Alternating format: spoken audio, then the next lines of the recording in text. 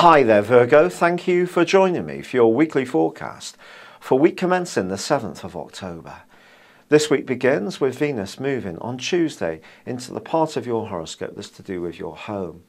If you have got people coming to stay in the next few months, perhaps for Christmas time, you may find yourself busy on a redecoration project. Anything which makes your home cosier, more comfortable if you're in the northern hemisphere, or if you're in the southern hemisphere, you may find yourself wanting to beautify your garden, spend more time in your immediate environment where you can find peace and tranquility.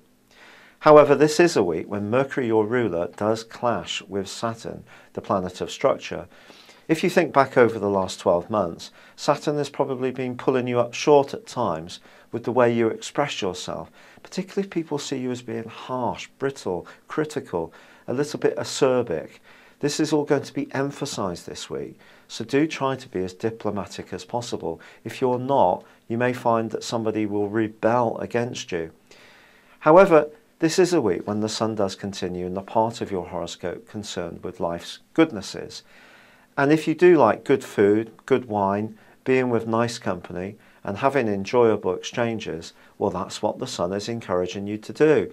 And in its square with Jupiter in the second half of this week, you certainly can make merry and have that great fun.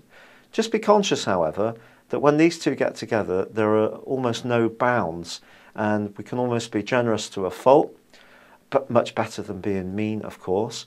And perhaps there would be a little bit of a tendency to pile on the pounds when Jupiter and the Sun are clashing in the area's influence for you.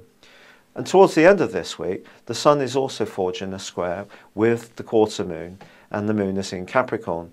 So handling your budget is also going to be important. It's kind of like having fun, but at the same time not going to a degree of excess.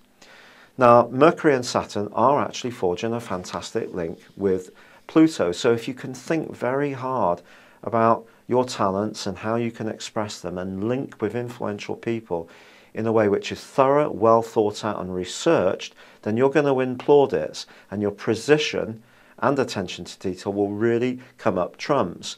But both these planets are clashing with Uranus, and there is a suggestion that when it comes to the things you share, again, just being a little bit more diplomatic, listening to the other person, being sensitive to how they feel about things is as important as expressing your point of view too. Thank you for joining me, good luck, and goodbye for now.